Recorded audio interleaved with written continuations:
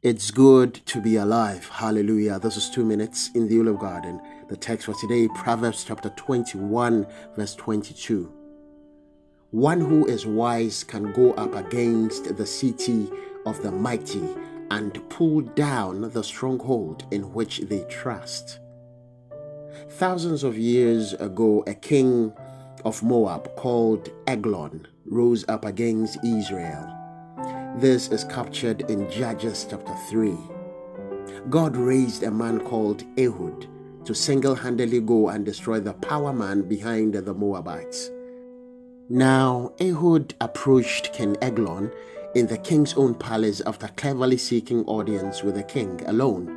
While the king was sitting alone in the upper room of his palace, Ehud said, "I have a message from God for you." As the king rose from his seat, Ehud reached with his left hand, drew the sword from his right thigh, and plunged it into the king's belly. That way, one man, one Israelite, broke the spine of a mighty city and pulled down their stronghold. We can achieve this today in many ways through prayer.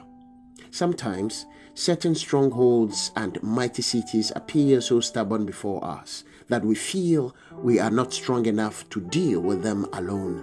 But hear me, God is able to give us every wisdom we need to destroy mountains in ways that would surprise us. Every mighty man whose city you must conquer, physically or spiritually, the Lord grant you every power you need to overcome and crush in the name of Jesus Christ.